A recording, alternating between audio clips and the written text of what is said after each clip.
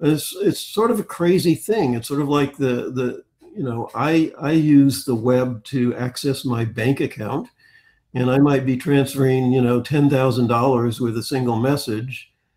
Does that mean that the telco somehow deserves, a share of that bank transfer?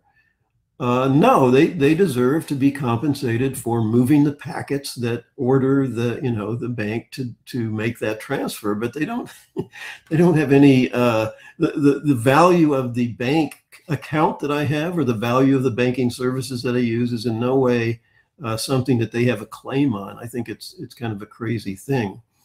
And the same thing goes with the information services.